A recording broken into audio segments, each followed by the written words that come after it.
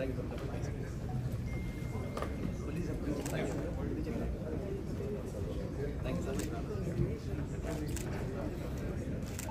sir, look here. We'll just stand here as we move forward. So we'll take a group photo. Done. At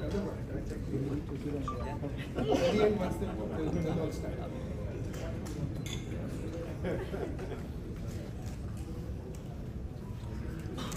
Yes, sir. Look here.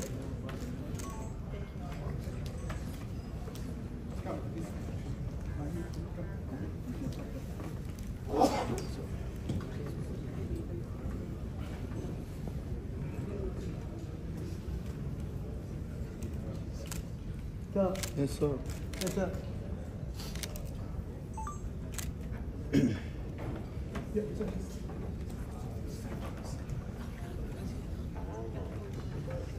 Thank you, sir.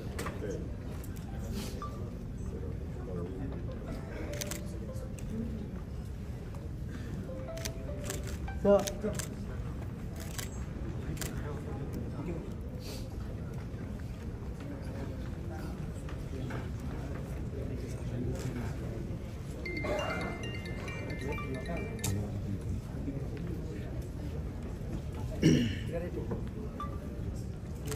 Yes, sir. Thank you.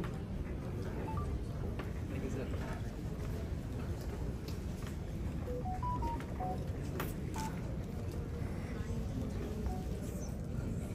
Sir, we can come forward. We can come forward. Come. Yeah, please. Come along with us. Sir. Yeah, sir.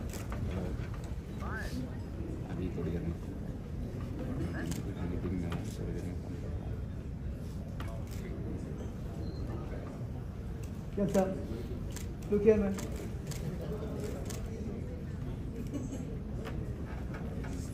Mr. Abel, may I have you back on the stage, please? Yeah, group. Sir, group picture. Yes, stand with it.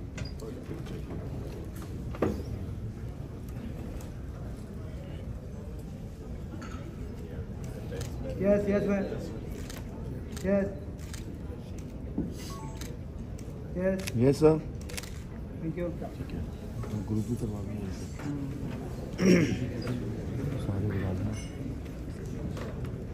और ये main focus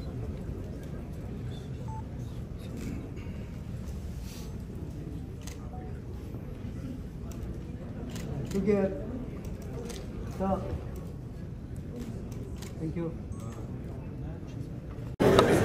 More trade opportunities between India and Middle East with Latin American, Caribbean countries and vice versa. I will focus on fostering collaboration about all our business circumstances. I will explore opportunities in tourism to help cultural challenge and understand, thereby strengthening relationship between these all countries, 33 countries. Many more countries are Latin American, 33 countries. 33 countries, and many more the countries have political crisis and Indian political crisis time to time. How can the sustainable business have to use justify? Definitely will do. No problem. How many business do you between India and More business. First of all, you know, rice in Rice, tourism. agriculture, rice, tourism, pharmaceutical. So many business in More than development country in India. Unawareness about this business in India and Middle East countries. That is the reason. Thank you.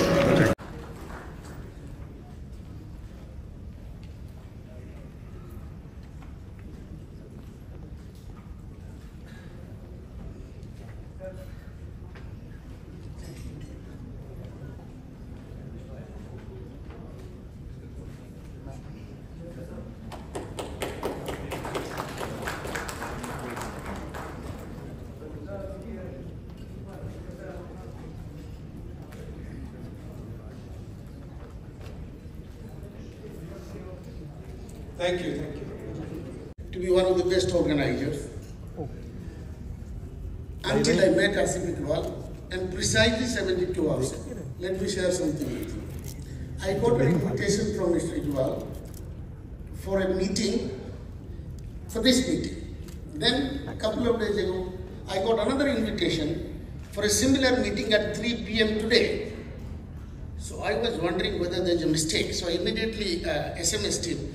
Is the meeting today postponed? He said, no, meeting is happening back to back. I couldn't handle it. Anyway, that is Asif Iqbal, and that is what ITO is doing.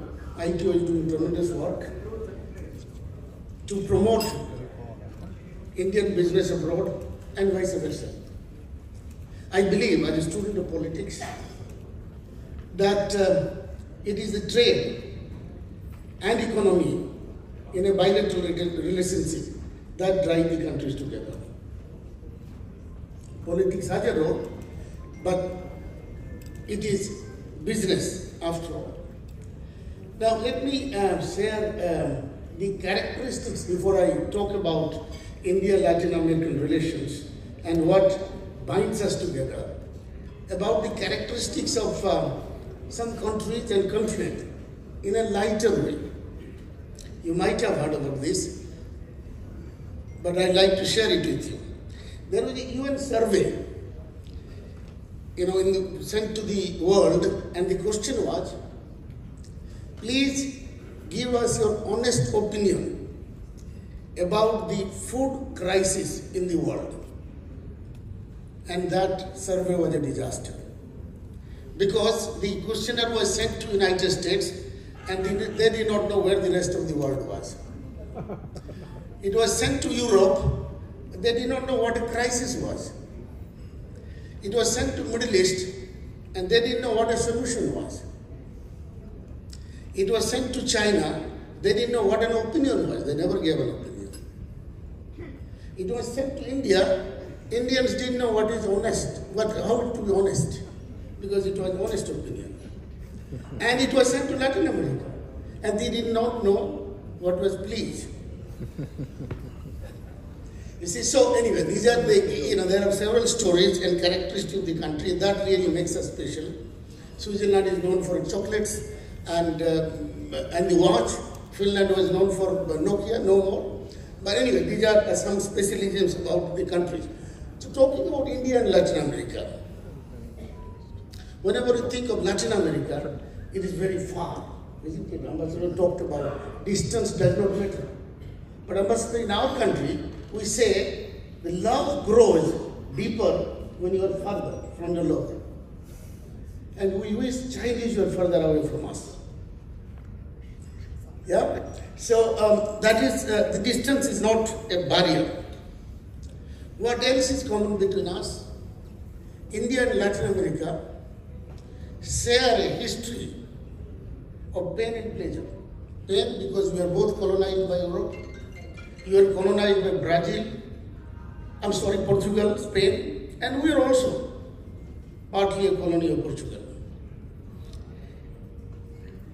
The history of suffering builds the solidarity among us and brings us together. We are both diverse, huge, and diversity perhaps sustains our democracies.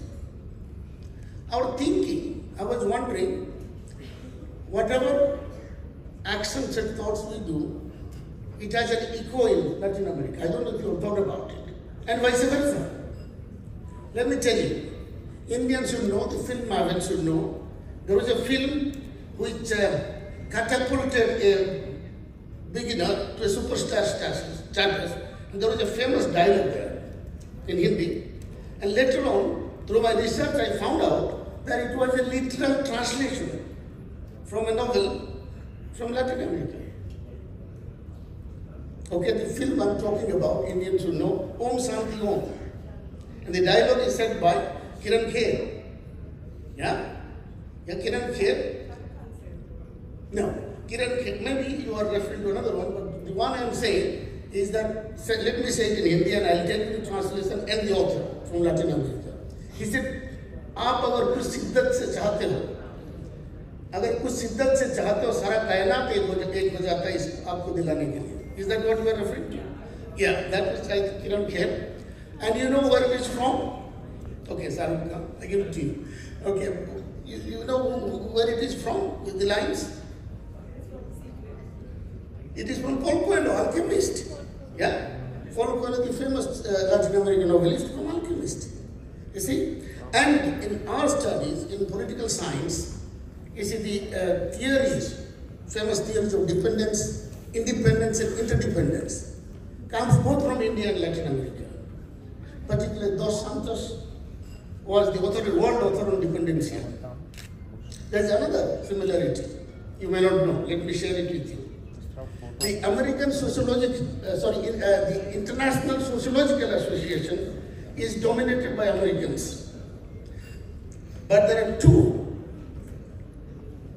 sociologists from developing countries who defeated American sociologists and became the president. First was the former president of Brazil. The second is actually my chairman, the central lead, Professor T.K. Ullman, a Padma Bhushan. He defeated an American sociologist in an election. So Latin America led the way. Argentina, Brazil and India are in BRICS, which is a powerful counterweight to Western coalitions. I was in Argentina, and one of the Argentinians told me that it should have been BRICAS, not BRICS. Brazil, Russia, India, China, Argentina, and South Africa. Anyway, so these two powers hold some weight in international politics and economy. Football. You go to any village, any part of India, they may not know where Brazil or Argentina or Uruguay is, but they know what Pele, Messi, and Ronaldo. So that also, the love for sports, our diplomat was saying he is a cricket fan, but entire Latin America is football fan. And we serve that passion partly to the Latin Americans. It is the people-to-people relations that really bring the countries together, enhance the trade between the countries, and even build political and international solidarity. So as I was saying, trade and economic drives, I realized it as a student of politics, and that is where this meeting, one of such many meetings, is focusing on. I know you are waiting for elections tomorrow in Delhi, at least those who vote here. So we don't want to make a long evening. I just wanted to wish this forum great success in building India-Latin American solidarity through trade and economy. I just want to say one more thing on the thoughts. We conceived in our foreign policy, the strategy of non-alignment. Yeah? Now from non-alignment, we have gone to multi-alignment. But what Latin America is buzzing with? Active non-alignment. See how the echoes take place. So, Mr. Ambassador, distance does not matter. Our hearts and our minds go together. So let's build on that. Thank you. And business community will go anywhere where there is a profit to be made, where there are opportunities. And those opportunities are drying up in other parts of the world, Europe in particular, and already saturation point has come. Only place where there is a scope for improvement is Latin America. And let me also tell you, I also made a visit to Latin America, and I'm not going to name the country which I went to. It was an excellent visit. After retirement from the Foreign Service, let me just go a little bit off the way. That after retirement in 2002, after resting for 2 years, I was suddenly called up by the corporate world. They called me out. They said, could you please help us in establishing business and extending India's export effort? So I became chairman of a company called Overseas Infrastructure Alliance. At that particular time, even now, Government of India is giving out a lot of loan on concessional rate for the development effort, and that start was made in Africa. So we have made already in Africa a big dent. I think we have $20 billion is what we have already given so far. But Latin America also the government had earmarked about a few $1 billion. But these have not been utilized. And for that, the blame lies, of course, on our side and also on your side. Because the idea is to identify areas where this can be utilized. The amount is available. And it is not on a commercial basis. It's on a, not even a help, but on below the market rate. Everybody talks about China helping out through the bank issue and all that. Do you know that China's rate of charging the amount is commercial rate, whereas we are giving at 1.75 over the board. So this is the area challenge. You know your country very well. You find out which are the areas where you would like to go. Let me tell you what I used to do. When I was chairman of the company, how did I reach out to the countries? I went on a trip to countries, selected countries where there were opportunities to be made. I went with my experts. We went and had a discussion with the Planning Commission, with the Department of Industry, and a whole lot of other people. And then we tried to understand from them what are their requirements, where is it that they would like investors to come or people to come to help them set up industries. And after this, we initiated the process. We had to do a lot of hand-holding. So the point is to identify the fields in which there is your requirement and where it is our expertise, and that's how the thing gets started. So the point I'm trying to make again and again is that the action has to be taken, not sitting in one's offices.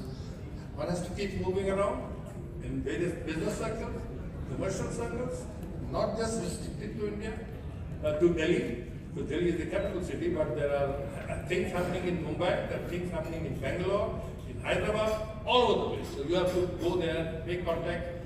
So basically, therefore, you know what your country needs, what are the requirements, what are the areas. You try to find as the Indian side of it, and there are people waiting to join hands with you. Try to meet the chambers, and of course, to that extent, I think one of the readily available chambers platform has been provided by Dr. Asif. Well, I don't think you can have it. You don't have to run around and find somebody who can facilitate. A facilitator is important. And to my mind, I think Dr. Asif is playing a great role. I'd like to congratulate you. What I would like to say is don't miss this opportunity. Because until and unless you blend the two, you bring the two parties together, marriage cannot happen unless there are two right partners formed. And he is a marriage broker, if I may say so. And he's a good one at that because he has so much tremendous experience in the field that he doesn't go and help everybody else. He wants to match the two sides. The matchmaker's job is to see what are the strengths, what are the weaknesses, bring it down, bring the two sides together on the table so that something can be done.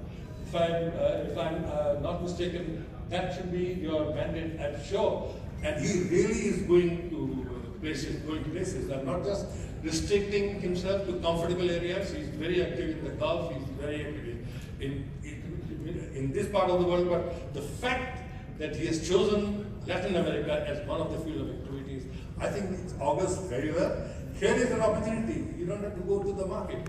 Go to this man. He will be the map maker. He will bring the parties together. You explain to him what exactly is the requirement of your country, and he will get you in touch with your side. So please feel free to contact him, and I can assure you that I don't work for him. It's just that I find that he is such an active and a very fantastic person, and I just want that such opportunities must not be lost.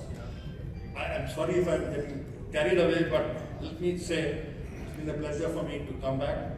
even though I'm not active in diplomacy anymore, but I still am working in my own way to help wherever I can. And this was an opportunity which I thought I could come and speak to you, to coax you, and to exhort you to not let go the opportunities, because if you do not come, somebody else will take the opportunity. And Latin America, to my mind, is one of the growth areas. And the growth area must not go untapped. Idea is get together, both sides have to be done. So here you are, and here he is. Please get together and bring your partners, and he will make sure that things will happen. Thank you very much for being patient with me. If I got carried away with my own stories, please forgive me. But I thought I couldn't contain my enthusiasm to be with you and congratulate you for the initiative. Dr. Asim, well, thank you very much, and may you succeed in your venture. Thank you. Thank you, Excellency, for your kind words. May I just request you to please, before you take your seat, Mr. Anil Kumar, if you could just please felicitate him as well with the shot.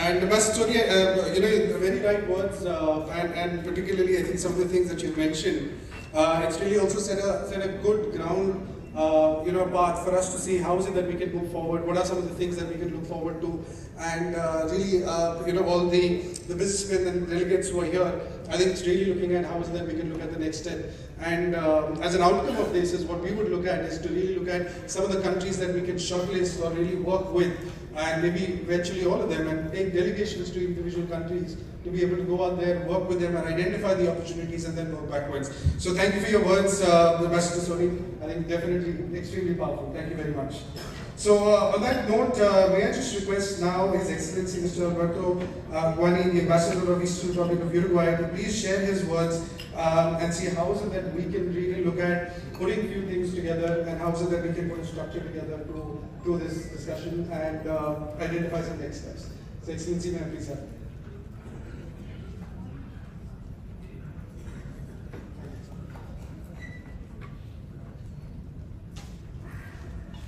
Good evening, buenas noches.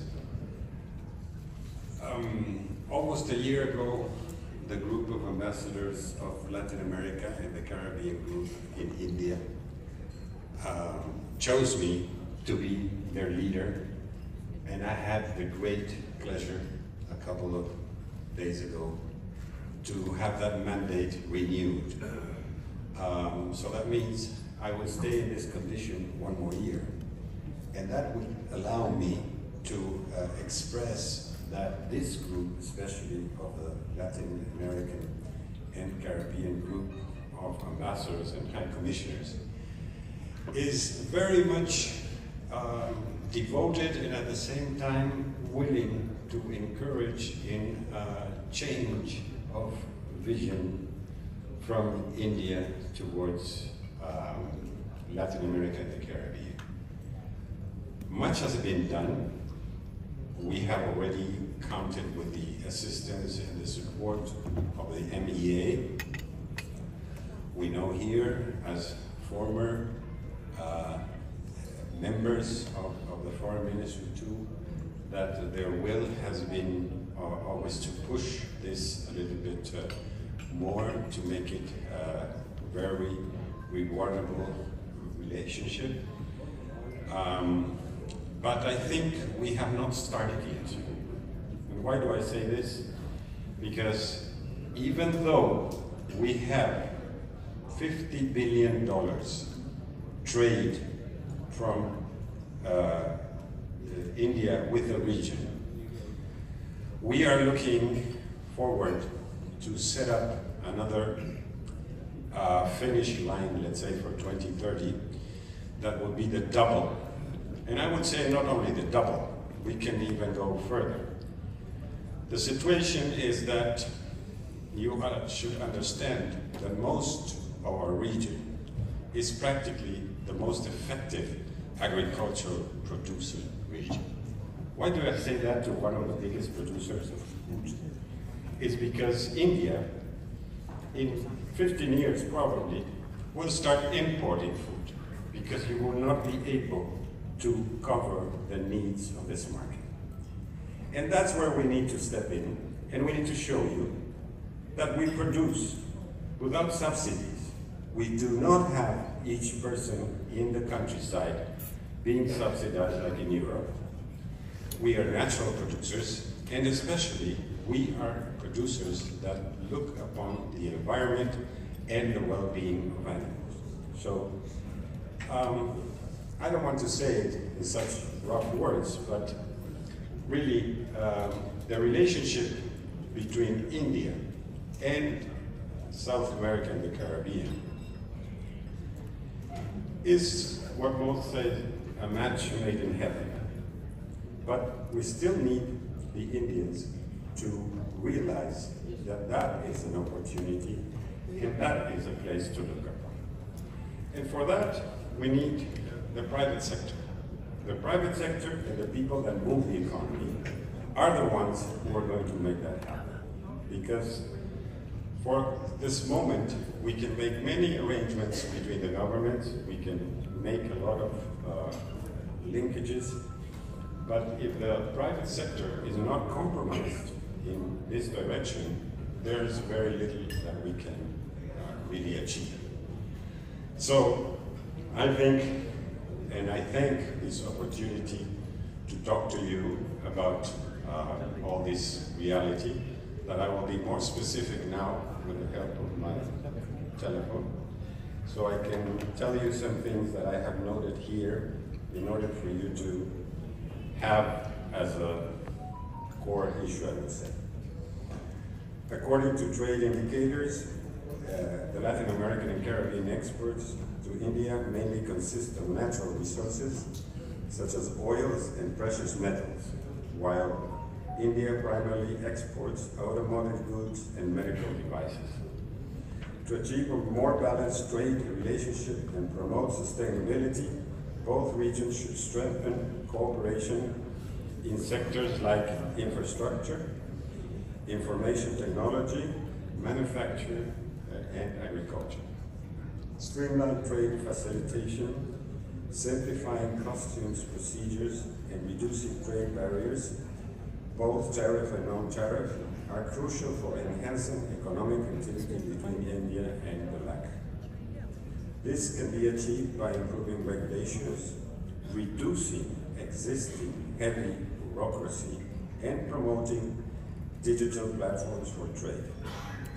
It is absolutely necessary to enhance connectivity. Going to South America is a long journey, and we must improve air frequencies, including our airlines, and where Air India, in its welcome global extension, could open destinations bound to South America, providing convenient deals. Encouraging investments, this can be essential for Indian companies to invest in LAC, and vice versa is vital for economic growth. The lesson given by an overseas journey of 21 years in Uruguay of Tata Consulting is encouraging and a path to follow. It shows that the return of investment is very much connected to the reliability of the countries we deal with. The effective relationship among private sectors is still in a very essential stage, as I said before. But businessmen need to have a more consistent presence in the region. We need not only India to offer what you can sell to us, but to understand that we produce and what we could buy from us at a more convenient price.